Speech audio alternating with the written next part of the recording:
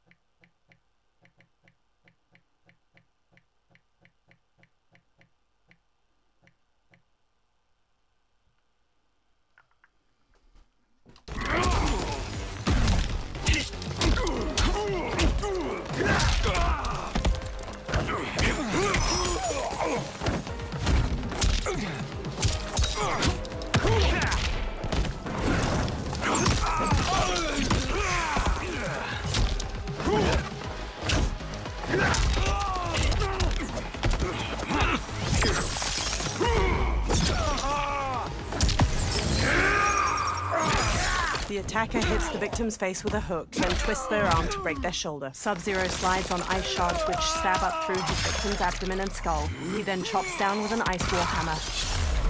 Wirst du mich jetzt ernst nehmen?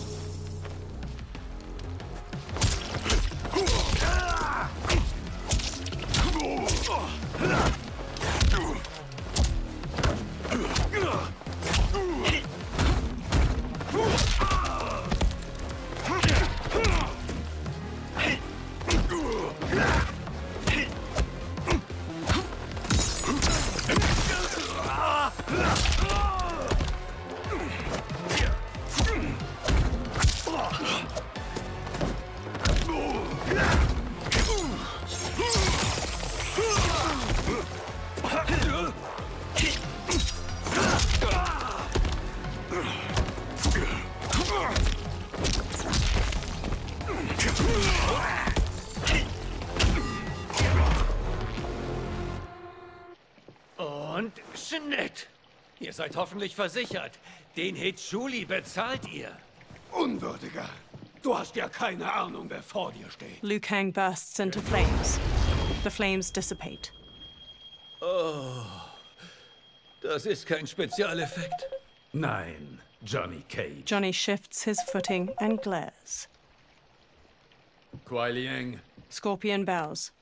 Okay, alles auf Anfang. Wer bist du nochmal? Lord Liu Kang, Beschützer des Erdenreichs. Gott des Feuers. Okay, das Feuer ist echt. Aber was ist ein Erdenreich? Du wirst alles verstehen, Johnny Cage. Für jetzt ist nur wichtig, dass ihr beide als seine Champions auserwählt wurdet.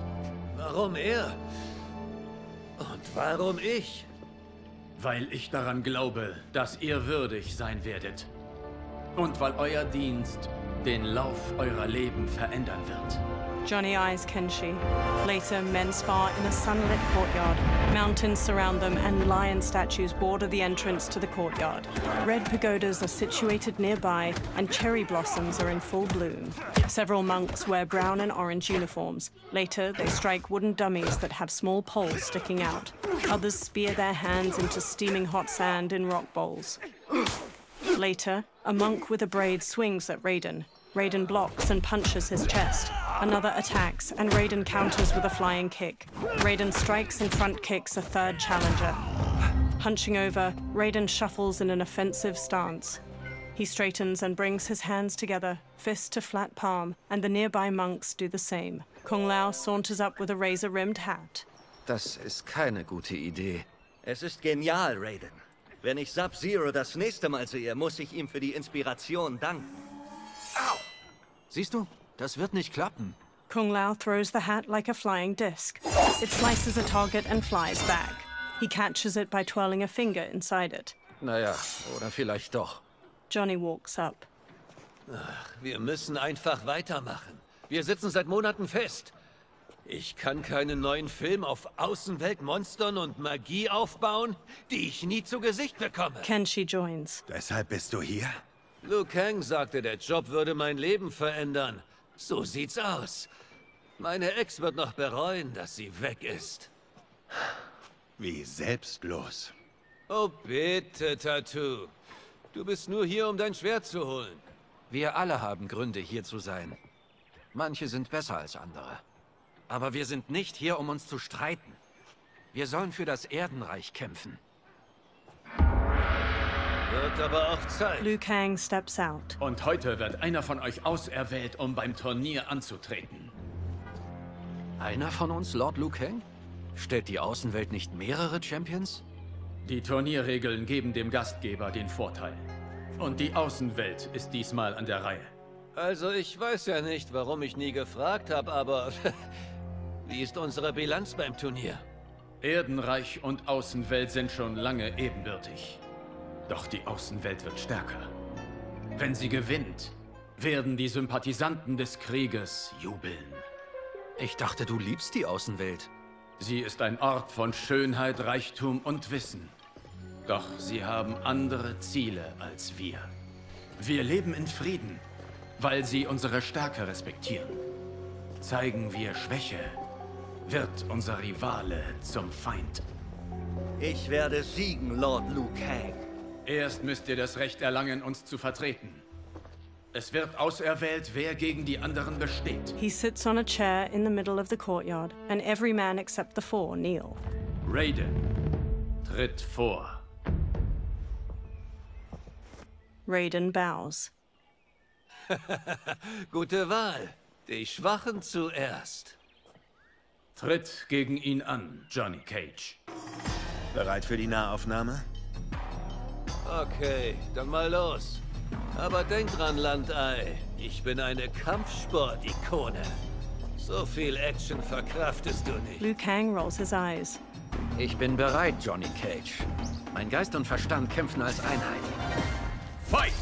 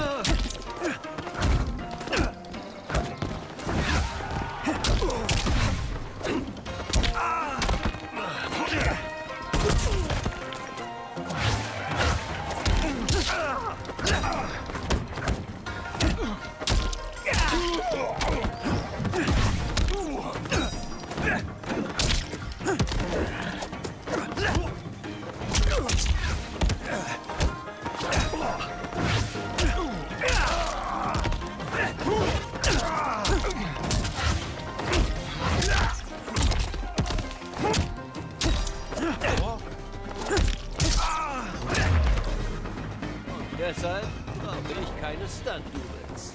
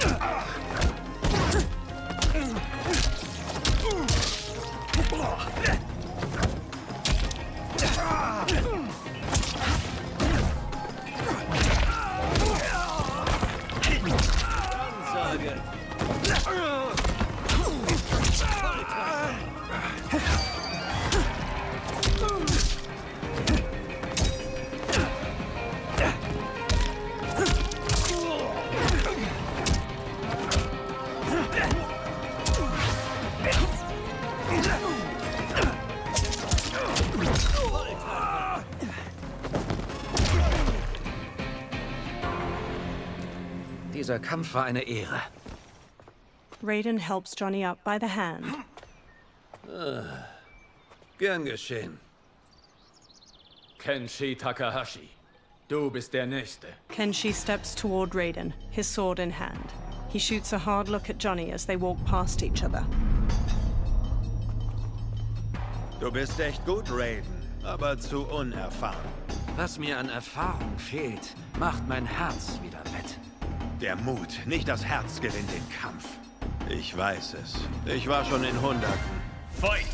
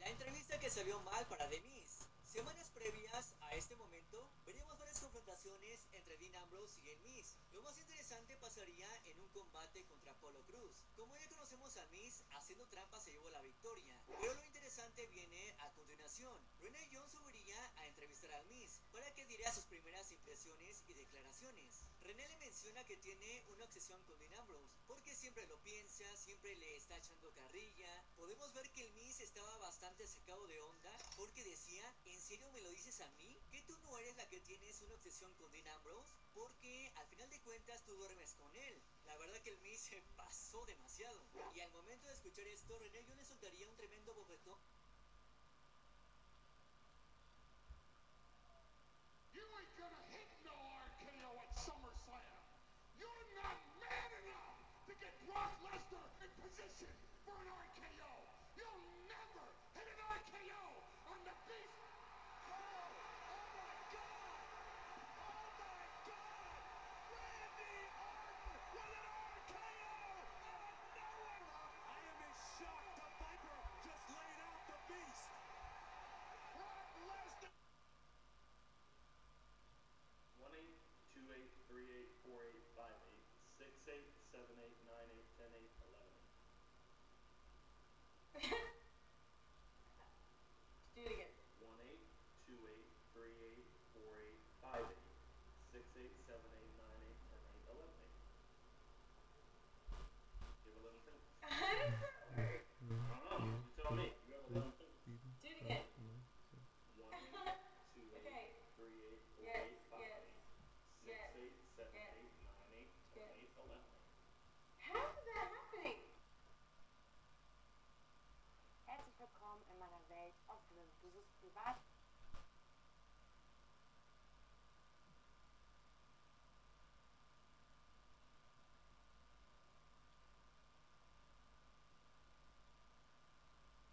as TNA World Heavyweight Champion, I say to Samoa Joe, I do not respect you, Joe. Sting does not respect you, Joe. You see, Sting.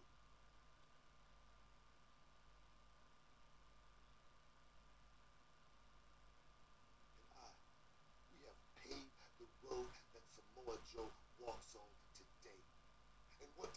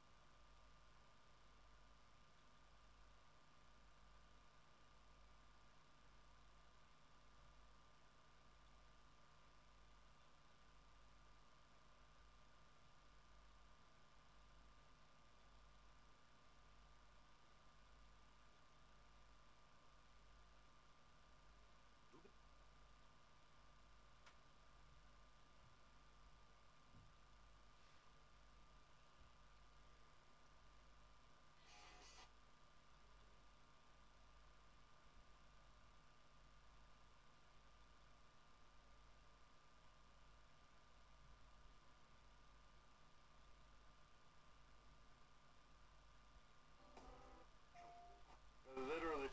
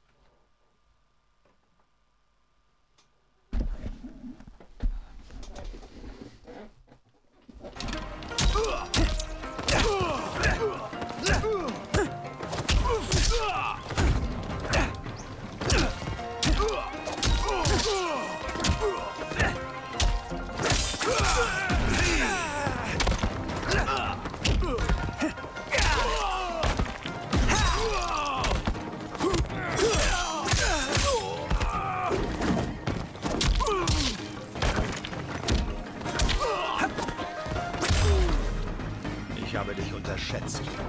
Passiert nicht wieder.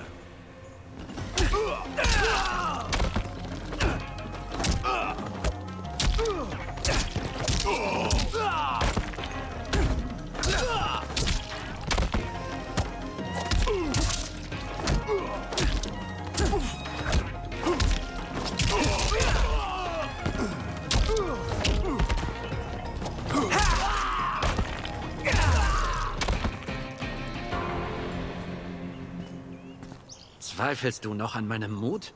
Tue ich nicht. Dies ist ein wohlverdienter Sieg. Kenshi and Raiden bow to each other. Ruh dich aus, Raiden. Heute Abend begegnest du deinem letzten Gegner. Kung Lao smiles at Raiden. That night, Liu Kang sits on a chair among the other monks. Raiden and Kung Lao kneel facing each other. then get to their feet in unison. 50 Mäuse, dass Kung Lao gewinnt. Wie wär's mit mehr? Zum Beispiel Centaur. Das kannst du vergessen. Liu Kang stands. Raiden, Kung Lao. Der Sieger wird das Erdenreich gegen die Außenwelt vertreten. Eine schwere Pflicht. Übernehmt sie nicht leichtfertig. Tretet jetzt zurück, dann gibt es keine Konsequenzen. Ich wähle den Kampf, Lord Liu Kang. Und ich auch. Möge der beste Kämpfer gewinnen. Liu Kang bows to each of them in turn, then returns to his chair. Kung Lao grins at Raiden. Gib auf, Raiden. Du hast mich nie geschlagen. Das wird heute nicht anders. Nein, wenn die Mönche uns eins gelehrt haben, dann, dass sich das Universum in konstanter Veränderung befindet. Fight!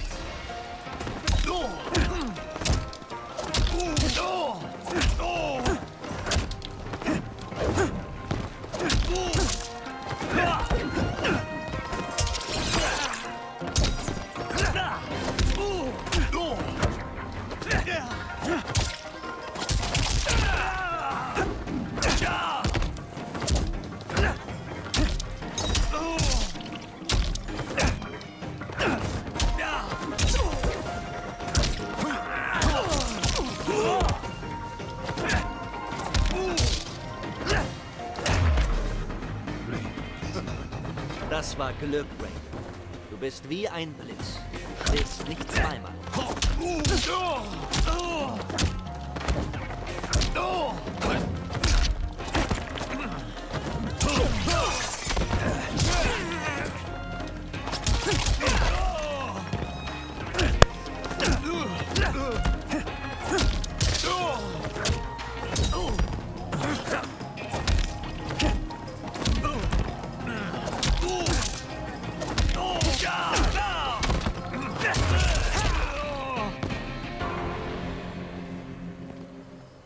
Es gibt für alles ein erstes Mal, Kung Lao. Raiden helps Kung Lao up. Ihr habt alle hart trainiert. Raiden am meisten. Dieser Ausgang überrascht mich nicht. Kung Lao hangs his head. Wie konnte ich? He gathers himself. Glückwunsch, Raiden. Für das Turnier brauchst du das hier. Raiden takes a small metallic amulet with a dragon symbol glowing on its surface from Liu Kang. Electricity crackles from it onto his palm. Es gehörte den Götterältesten. Es gibt dem Träger die Macht über Blitz und Donner. Nur zu. Versuch es. Kung Lao and Liu Kang watch as Raiden slowly turns around, staring at the amulet. Electricity surges from it into his fingertips. Johnny records video with his phone as Raiden channels a bolt of lightning at a large statue. Heiliger Bundesland! Raiden stops. Es ist unglaublich. Aber ist es nötig? Die Außenweltler im Turnier sind nicht nur mächtig, sie beherrschen auch Magie. Das Amulett gleicht es wieder aus. Sei bloß vorsichtig, Raiden. Du könntest dich verletzen. Oder sterben. Kein Turnierteilnehmer wurde je schwer verletzt oder getötet. Ich schicke meine Champions nie unvorbereitet in den Mortal Kombat. In 7 Tagen reisen wir zur Außenwelthauptstadt Sundo.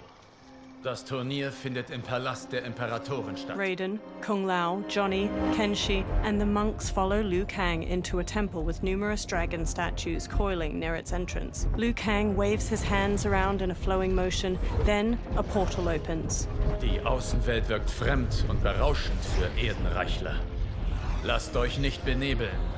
Ihr müsst euch auf euer Ziel konzentrieren. Johnny records the portal, a swirling vortex of fiery light as it washes everything in orange. He turns the camera to Kenshi while they all step toward the portal. Kenshi smacks his hand away. One by one, the fighters step through the portal. Blue, white, and purple light flows out of a tall stone gate like mist. Liu Kang and the others emerge from it and enter a courtyard filled with lush greenery and flowers. Johnny smirks as he records their surroundings.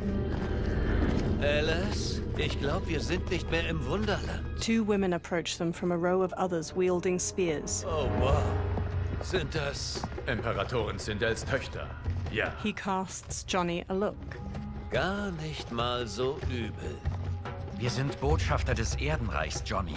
Wir erweisen ihnen Respekt und starren nicht. Johnny gives Raiden an exaggerated wink as they walk past a guard. The Earthrealmers bow to the two elegant princesses. One, dressed in a deep magenta, inclines her head. Lord Liu Kang, willkommen. Danke, Prinzessin Melina. Kennst du noch meine Schwester? Natürlich. Prinzessin Kitana. Darf ich vorstellen, Johnny Cage, Kung Lao, Kenshi Takahashi und Erdenreich-Champion Raiden. Raiden bows his head. Ich hoffe, du bist bereit, Raiden. Unsere Champions sind siegessicher. Und ich am allermeisten. Mein letzter Sieg ist schon viel zu lange her. Prinzessin Melina, wir müssen los. Imperatorin Sindel wartet. Danke, Tanya. Bitte folgt mir. Melina, Kitana, and the guard Tanya lead the fighters down a tiled pathway lined with numerous armored women holding spears and shields. Grinning, a large four-armed humanoid plays a drum while leading two luxurious carriages, each pulled by teams of horses. Groups of spear women march alongside them as they gradually travel down a broad path hedged in by buildings made of bamboo and wood. Dozens of people in colorful clothes and costumes stand on either side of the pathway and watch or dance. The royal daughters and the Earthrealmers watch the people go by from the carriages. Das sind Zentauren und Shokan. Die Sechsarmigen sind Naknadana. Die Mönche erzählten von ihnen, doch sie selbst zu sehen. Ich sehe, dass Ihre Hoheit wieder einmal keine Kosten fürs Fest scheut. Sollte sie denn? Sie gedenkt meinem verstorbenen Vater. Bewunderung, Prinzessin. Kein Urteil. Wie alle in der Außenwelt schätzte ich Jared sehr. Melina looks over her shoulder at a woman with a ponytail observing a group of people walking away, hands bound behind their backs. Melina scowls, then pounds on the carriage. The carriage grinds to a halt and Melina steps out. She stomps to the woman with the ponytail. Erste Wachtmeisterin, unser Weg sollte frei sein. Musste das sein? Sollte ich Takatana die Stadt infizieren lassen, Majestät? Die Verhafteten haben welche beherbergt, statt sie zur Quarantäne zu melden. Die Erdenreichler sollten solche Dinge nicht erfahren, Li Mei. Von Sundos erster Wachtmeisterin erwarte ich Besseres. Aber vielleicht ist das zu viel verlangt. Melina looks Li Mei up and down before walking off. Prinzessin Melina scheint sie nicht sonderlich zu mögen. Li Mei führte die Umgadi, die Palastwache. Unter ihrer Aufsicht wurde der Vater der Prinzessin ermordet. Decorative waterfalls pour around the front of a vast, ornate palace. The Earthrealmers stand inside a throne room crowded with Outworlders. Deine Sorge verbraucht nur sinnlos Energie, Raiden. Aber das Turnier, wenn ich verliere? Achte auf deinen Weg, nicht das Ziel. Mehr kannst du nicht kontrollieren. A large, armored humanoid with two twisting horns approaches. He shoulders his way past onlookers. Ganz großer Alarm. Standardschurke im Anmarsch. General Shao, lass dich nicht provozieren. General Shao stops before the warriors.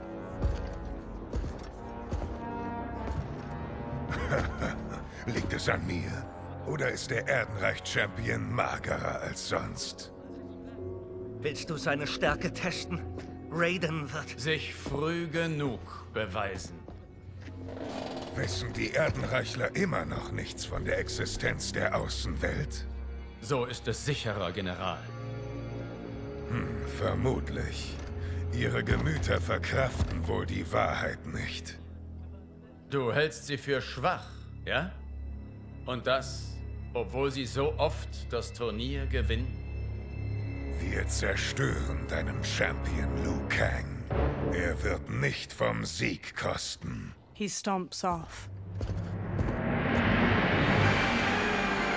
A silver-haired woman in rich purple and silver armor approaches the warriors with Melina and Kitana on her right and left. Sunlight falls onto the three women in patches, glimmering on the silver bands and accents of their armor. Melina's a deep pink and Katana's a vivid blue. The silver-haired woman sits on a purple and silver throne resting on a dais. Katana and Melina take lavish chairs on her right and left. Willkommen, Mitglieder unseres Hauses. Willkommen, geschätzte Gäste des Erdenreichs. Lasst uns das Vermächtnis meines verstorbenen Mannes ehren und das Turnier fortführen, das er mit Lord Liu Kang erschuf, um den Frieden zwischen den Reichen zu bewahren. Möge Jareds Seele von ihrer Ruhestätte im lebenden Wald voll Stolz über uns wachen. She smiles tightly. Lord Liu Kang. Imperatorin Sindel, ich bin erfreut, erneut euer Gast zu sein. Hier bist du immer willkommen. Nun, zeigt eure Champions. Der Erdenreich-Champion ist Raiden, Majestät. Er verdient den Titel, da er die besten Qualitäten der Erdenreichler verkörpert. Du wirkst nervös, junger Mann. Ich bin ein Fremder in einem fremden Land und soll hier gegen die größten Krieger kämpfen. Ja, ich bin nervös. Das solltest du auch. Vor dir liegt ein schwerer Pfad. Sindel gets to her feet and holds her arms out. Es hat begonnen. Die Tradition verlangt, dass Sun Dos erste Wachtmeisterin zuerst die Außenwelt vertritt. Li Mei. Möge sie unsere Ehre so gut verteidigen, wie sie die Ordnung aufrechterhält. Li Mei steps to the dais. Eure Majestät, mein Kombat soll unser Haus und die gesamte Außenwelt ehren. Damit würdest du all meine Erwartungen übertreffen. Vergiss nicht, ohne Jareds Tradition wärst du nicht hier. Li Mei's face falls as the Empress shoots her a sharp look. Liu Kang places a hand on Raiden's shoulder. Gib dein Bestes. Das ist genug. Der Rest regelt sich von selbst. Ja, Lord Liu Kang. Sehen wir doch mal, was du kannst.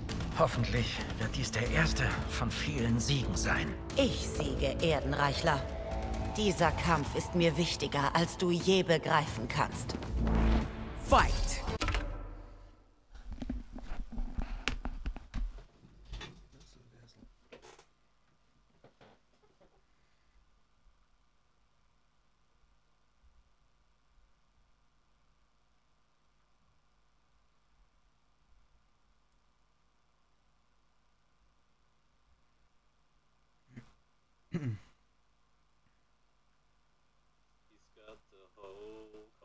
It is S.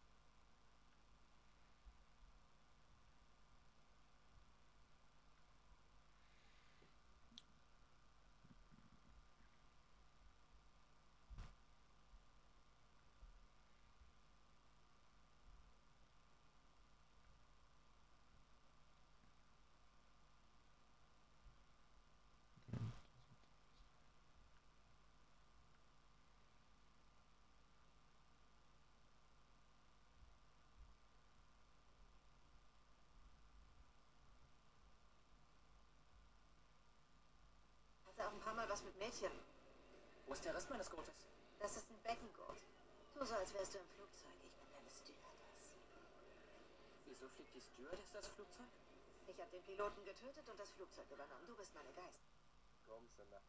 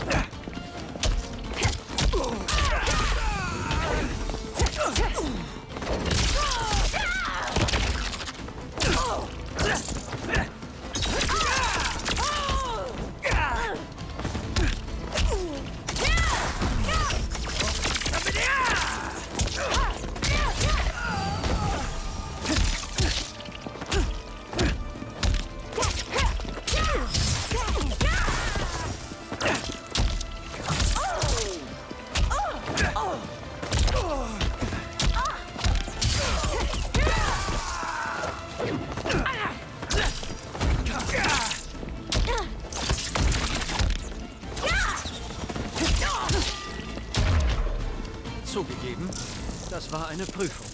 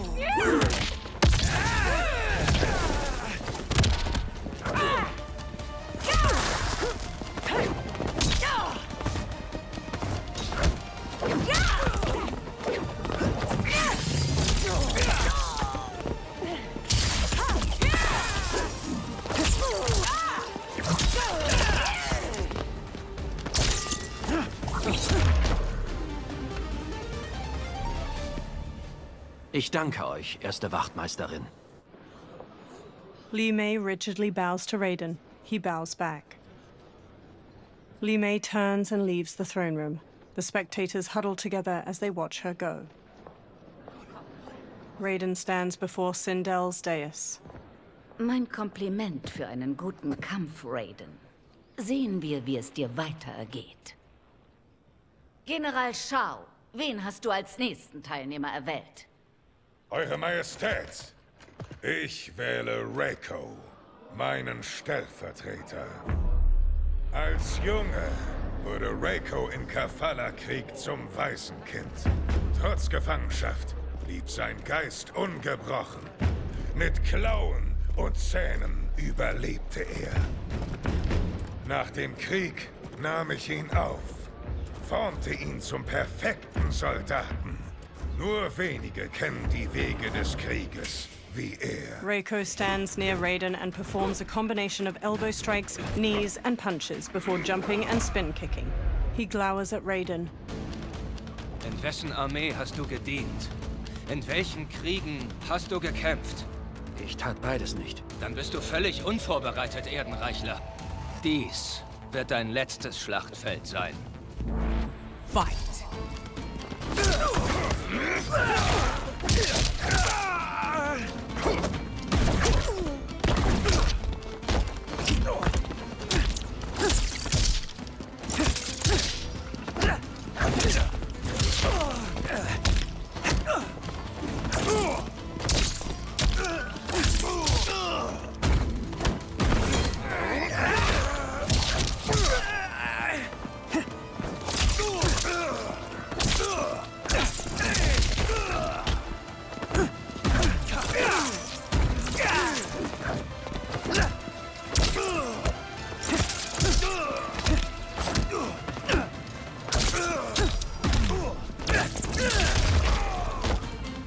Vielleicht nicht im Krieg, doch ich bin ein Krieger.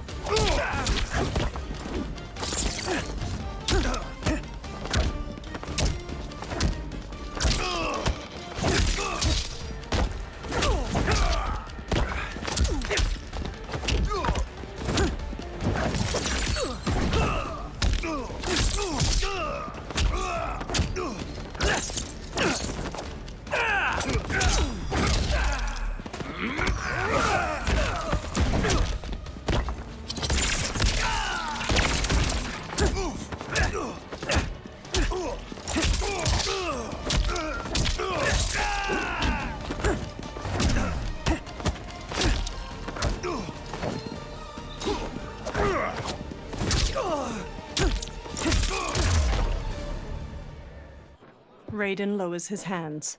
Von einem Bauern erledigt. General Shao curls his lip and walks off as Raiden turns to Sindel.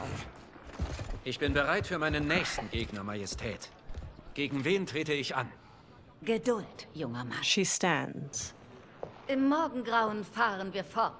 Ich hoffe, euch alle beim Abendbankett zu sehen. The Empress smiles softly. That evening, Kung Lao wolfs down food beside Kenshi. They sit at one of 3 large banquet tables in a broad courtyard. Sindel sits at the head table. Strange plants glow with soft purples and blues behind her. General Shao and Reiko gape at Kung Lao as he rapidly eats and drinks wine. Johnny sips wine near Katana. Du bist also 10.000 Jahre alt? Das sieht man dir gar nicht an. Katana reaches for wine. Was siehst du nur in ihm? Er ist ein Held, Raiden. Auch wenn er es noch nicht weiß. Erkennst du hier alle Leute? Die meisten schon, von den Beschreibungen. Nur ihn nicht. Das ist Rain, Hochmagier der Außenwelt. Nicht sein echter Name, sondern der, den er durch seine Wassermagie erhielt. Rain smiles at them from his seat at a table. Tanya steps to Melina as she clutches her stomach. Fühlst du dich unwohl, Prinzessin? Ich bin okay, Tanya. Melina winces. Ich kämpfe gegen Melina. Aber muss ich auch gegen Tanya kämpfen? Traditionell eher nicht. Und wenn, wäre dies eine Prüfung. Warum? Umgadi wie Tanya sind Kriegerpriesterinnen, aus den erstgeborenen Töchtern der Außenwelt erwählt. Von klein auf trainieren sie tagtäglich ihre Fähigkeiten. Hier muss es viele Konflikte geben, wenn diese Art von Schutz notwendig ist. Die Vergangenheit war düster. Das letzte Millennium unter Imperatorin Sindel war ein goldenes Zeitalter. Doch die Erinnerung und der Schmerz bleiben. Liu Kang gives Raiden a soft smile. Sindel stands and lifts a glass of wine. Mein Mann Jared glaubte, die Zukunft unserer Reiche sei verbunden. Halten wir einen offenen Dialog, damit keine Geheimnisse das Band zerreißen. Everyone stands with a wine glass raised. Majestät, es ist eine Ehre, heute unter euresgleichen sein zu dürfen. Ich sehe bereits, dass uns weit mehr verbindet, als uns unterscheidet. Unsere Völker könnten verschiedener nicht sein, Champion. Wie bitte? Wie ich es sage, Erdenreichler sind frei jeder... Das reicht, General. She gives him a firm look. Verzeihung, Majestät. Ich hatte wohl zu viel von diesem exzellenten Wein. Mit eurer Erlaubnis... Du darfst gehen. General Shao woodenly turns and throws his glass. He marches off with Reiko in tow. Later, Sindel glares at Shao in her chambers. Es ist schlimm genug, gegen Erdenreichler zu verlieren. Doch dann beleidigst du sie auch noch im Rausch. Du beschmutzt unnötig meine Ehre und die stolze Tradition deiner Familie. Darf ich frei sprechen, Majestät? Schon wieder? Wenn es sein muss. Der Zauberer machte eine Prophezeiung.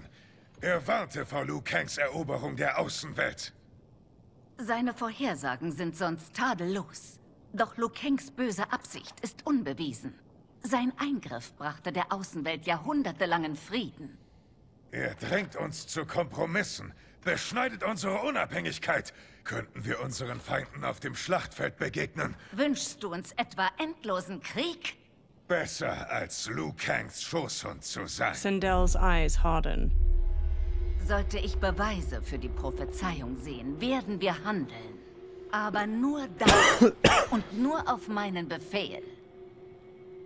Lehrte dich dein erhabener Vater nicht, dass der Krieg das letzte Mittel ist, nicht das erste? Das tat er, Majestät. Vergiss das nicht, General. She glares at him, face to face. Kommt!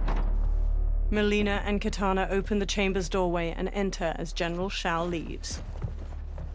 Du wolltest uns sehen? Ich sah, was heute Abend geschah. Alles in Ordnung. Nur das Essen. Wirklich? Wir sollten nichts riskieren. Kämpfst du morgen, könnten sich die Symptome deiner Krankheit zeigen. Kitana nimmt deinen Platz ein. Was? Sie flüstern bereits, dass sie mich als Erbin ersetzen soll. So werden es nur Schreie. Die Krankheit ist deine Schuld. Ich begreife nicht, warum du damals den Palast nachts verlassen musstest. Ich wollte doch nur etwas Zeit für mich selbst. Fern von all dem. Ich dachte nie, dass... Das ist dein Problem, Melina. Du denkst nie. Mutter will dich doch nur schützen, Schwester. Wird deine Krankheit bekannt, verbannt man dich in die Ödnis. Wir müssen dein Geheimnis wahren, um dir den Thron zu sichern. Melina pulls her arm away from Kitana's hand and strides out of the room. The next day, Sindel sits in a lavish chair in the courtyard. Raiden stands before her. Eine erneute Überraschung, Raiden. Neben anderen besiegtest du Kote, Motaro und Shiva. Es bleiben nur noch 2 Kämpfe. Bist du bereit, Erdenreichler? Sehr wohl, Majestät. Dann stelle dich nun meiner Tochter. Kitana. Kitana strides to them. Liu Kang steps between her and Raiden. Majestät, das ist unerhört. Raidens nächster Gegner ist die Erbin. Melina ist unpässlich. Sie hat dringende imperiale Aufgaben. Aber ich habe ihn nicht auf Kitana vorbereitet. Er hat bereits großes Können bewiesen. Lass ihn improvisieren. Keine Sorge, ich schaffe das. Nun gut. Ich bin nicht schwächer als meine Schwester, Erdenreichler. Derartiges hatte ich auch nicht erwartet, Eure Hoheit. Ich werde gewinnen. Für Sie, die Imperatorin und die Außenwelt. Fight!